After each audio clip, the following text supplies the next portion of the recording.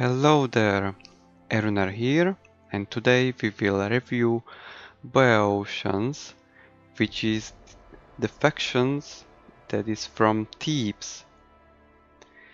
We start with our main hero, Tersandros. He is very defensive hero. He is able to protect his units, boost them. He can be unkillable by himself or very hard to kill.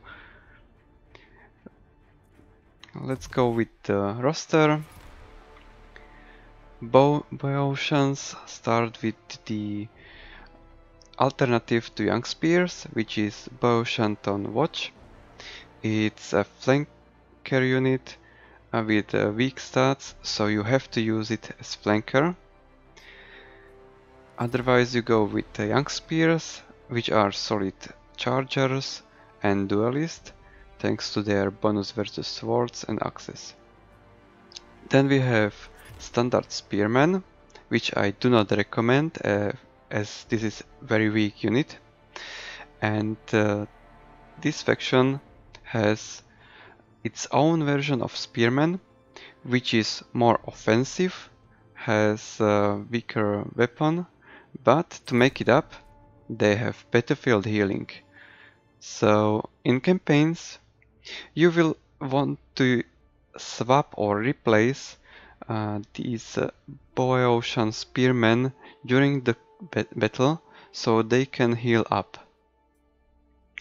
Next, during the early game, you got access to Boeotian militia, which is a pretty solid unit and flanker as well, with 2 good javelins for the low tier, and they can throw javelins while running. From Watchtower we got the standard light swordsman, pure flanker unit. You don't go with duels with this one. Then in the mid game you can go with the Boeotian City Watch, which is stronger but a little bit slower version of the previous one. It can also flank perfectly or charge. Additionally, it has bonus versus swords, which is very good for dueling as well. Then your front line is Boeotian Armored Spearmen. They have pretty good stats and shields, standard weapon, and you of course want to utilize their battlefield healing. To support this front line, you are going to use Boeotian Armored Clubmen. They have pretty decent stats. You deploy them on the sides, and when they win the combat they can help with flanking as well.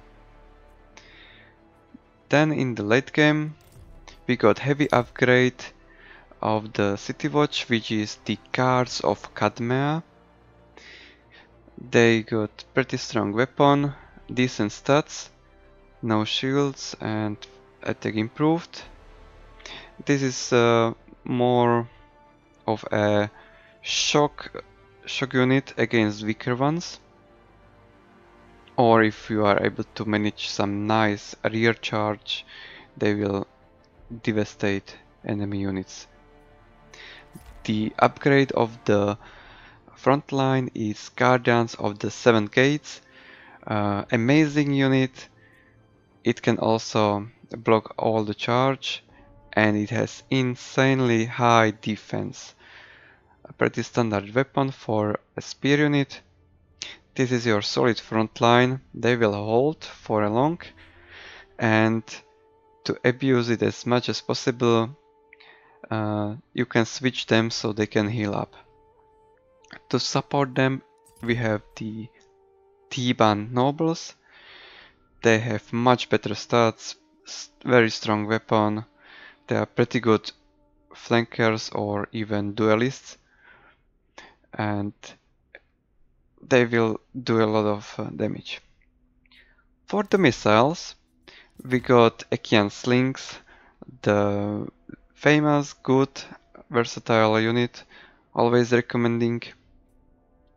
Then we got standard bowman, which I do not recommend at all. This is very weak unit. Instead, we can go with the Boeotian bowman instead. It has slightly better arrows. It's much faster, and it can shoot while moving. This is much better unit instead. Then still, as Achaean faction, we got access to skirmishers. They are very good at skirmishing, very fast, dealing a lot of damage thanks to their 100 models. Then in mid-game we got access to Boeotian armored archers, which are solid standard archers with 160 range, which is more than 150, and pretty strong arrows and damage. And the late game upgrade are the Master Archers of Thebes. These have insane defense for a missile unit, so you don't have to be worried when enemy units will catch your archers. They will be holding quite well. They have pretty decent range and nice damage for their cost. Then we have standard chariots, melee chariots and reinforced chariots from the Achaean roster.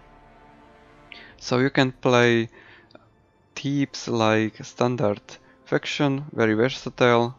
You got some frontline, you support your frontline from the sides, and you can bring some chargers or flankers, and of course you can spam missiles or bring a chariot.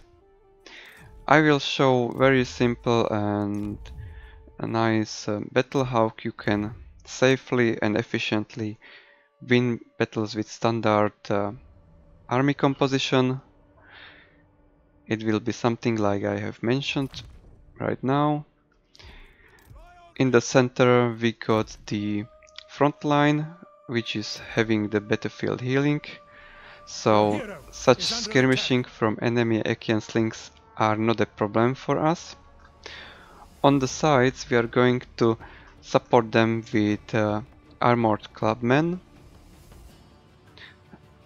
on the both sides, and we have brought one cheap bowman by ourselves to do some skirmishing as well. Our strategy is simple. We will make defensive line, we will hold the ground and to use their expert charge defense, and meanwhile on the flanks we are going to win the flanks and then help our front lines. As you can see, we are negating enemy charge. Perfect use of these front lines. We can engage with armored clubmen. They will be able to win duel against shielded spearmen. And on the other side, we are thanking to AI as this blob is going to get demolished, and we can use our charger to chase away and kill all the missiles that are on the back. Meanwhile, our missiles have taken the high ground. We are able to deal some damage for free, and you can just sit and watch how your army is doing well. You can use your hero to throw some defensive abilities to support your front line even better, and over time you will see that you are going to win. Our flanker or charger on the back, City Watch, is doing a lot of job dealing with missiles. As I've predicted, our armored clubmen are going to win this flank, and we can use our missiles to support them. And this is very simple faction, very versatile.